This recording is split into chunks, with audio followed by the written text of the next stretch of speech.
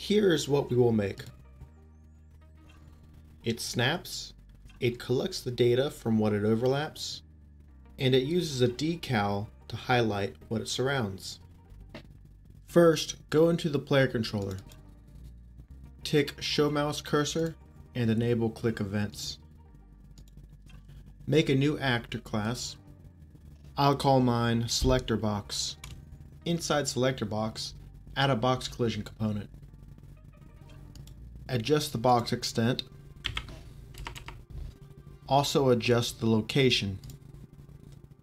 You want the corner of the box to be at position 0, 0, 0 in its local space. Now go back into your player controller. Off of Begin Play, let's spawn the selector box. Use the hit result under the cursor to get the location. And make sure you promote the result to a variable. Switch out the Event Begin Play for the left mouse button. And on the release, use an isValid before you go into a Destroy Actor. Go back to the selector box and make sure that the box is selected. Go down to your render settings and untick Hidden in Game. This will allow us to see our box while working with it. You should now be able to click a box in the world and release it to destroy it. In the selector box blueprint, get a reference to your player controller. We are going to create a loop that makes the box follow the mouse cursor. Go over to the Functions tab and add a new function. Use the Set Box Extent node. Select the Get Hit Result under Cursor by Channel node and the Get Actor Location node. Drag off of the location and get a subtract. And let's subtract the Get Actor Location from that. And plug it into the Set Box Extent. Set your Follow Mouse Cursor node and loop it back to the Follow Mouse Cursor node. We now have a box that can expand, but we want the original corner to stay in place. Add another function.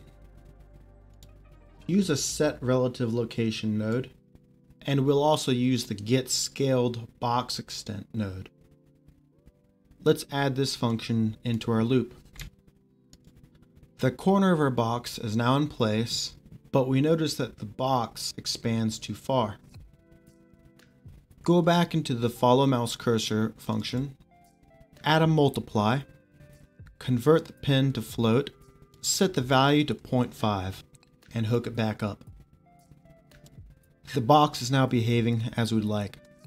Make some height adjustments to the box extent and its location. Also account for those adjustments in the Follow Mouse Cursor function and in the Keep Corner in Place function. Now the box can extend over the objects and all the way through the grid.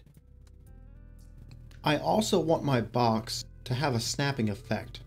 So go back to the player controller where we spawn the actor and let's disconnect the location wire. Go to the location pin and split it. Also drag off of the spawn transform location and make a vector. Drag off of the X and get a divide. Drag off of the bottom pin and promote it to a variable. My grid size is 400 by 400, so that's the default number I'll give my variable. Let's round it, and then let's multiply it again by the grid size. Let's duplicate this and plug the same thing in for the Y, and then connect to the Z.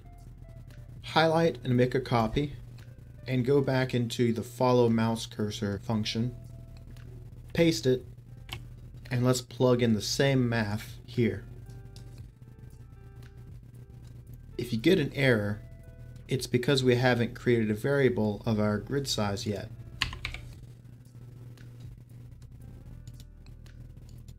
Now we get a snapping effect, but it snaps twice as large as I prefer. So back in the Follow Mouse Cursor function, let's actually set the grid size variable to 200, because we have to account for the math that we've already performed to offset the scaling. Now it snaps to the grid exactly as I want. Now that we can control our collision box, let's set up a way to collect the data from the actors that it overlaps. Let's make a new function. I will call mine print actors. Now, you might think that the get overlapping actors node would suffice. However, I had difficulty getting it to function correctly with our collision box. So instead, let's right-click and search overlap. Under collision, we see box overlap actors. Here we can enter in the box position and the box extent and get out what we need. Drag off of the box reference and search bounds and get component bounds. We can simply plug in the origin to the box position and the box extent to the box extent. We will also need to select an object type, so promote this to a variable, add an array element, and in the drop-down you can select the object types that you want it to receive. The three actors I have in my scene are world static. If you have several types that you want it to receive, add another array element and select what you need. In the actor class filter, I'll simply select actor. Drag off of the out actors and select a for each loop. Drag off completed and select print string and then detach that. Go into your local variables and let's add a string array. Get the array and select an add. Drag off of your print string and search join. And now we're going to add all the array elements together to be printed out at the same time. Let's separate them with a comma and some space. Let's make sure that we clear the array after each iteration. Go back to the event graph and add it into your loop.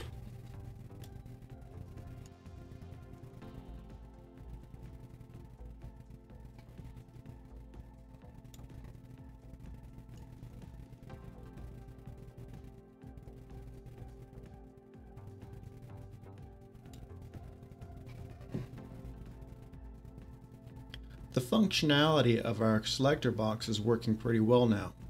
Let's give it a highlight so that the player can see it in runtime. Go to the components and select the box and then add a decal. Make sure that the decal is a child of the box. Adjust the size of the decal box to the collision box and make sure you put it in the right position. We can now see a default decal being projected onto the grid. Let's work on the size. Let's make another function for the decal. You'll notice that in the details panel we can set the decal size, but we cannot set it from within blueprints. So instead, we will set it by adjusting the scale.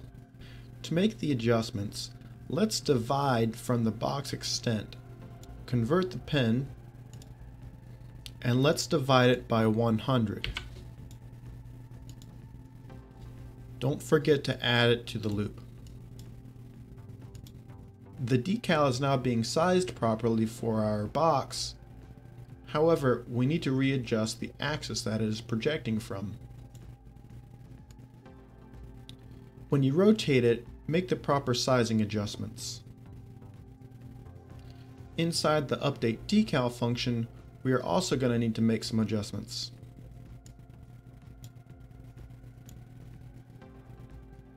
The decal now appears to be projecting correctly. All we have to do now is make a simple material to add to it. I already have a material made, and it looks like this. This is the setup for my material.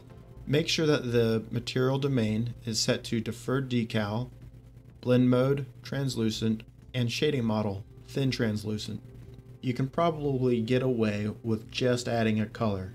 I am multiplying mine by the same sample texture that I used to create my grid. Now we can go back and retick hidden in game, and now we have a proper snapping selector box which reads the data from the objects that it surrounds. For a brief recap, we only used two classes, our player controller and a new class, Selector box. In the player controller, we spawned the Selector box at the point of the mouse cursor. In the event graph of the Selector box, we created a loop to update our functions.